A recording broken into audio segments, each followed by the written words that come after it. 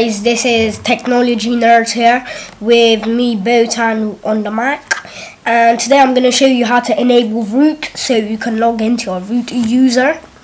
I don't use this, but it's alright. When you enable root, your computer, the login automatically comes in, so basically you don't have to enter anything to log in. You can get rid of root just doing the same thing. But anyway, just give it a try. Jagex RuneScape. What's this?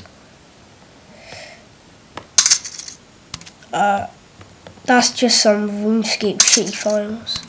Anyway, just go to your applications folder. Doesn't matter if it's in if it's in anywhere else. Utilities.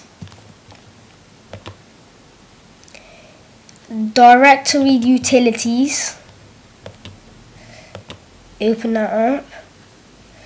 Go ahead and close this. Hit the lock and enter your password. And then when we go to edit, we see something called enable root user. Go ahead and click that and you have just enabled root. To disable it, just do the same thing. Here you can change the root password and everything.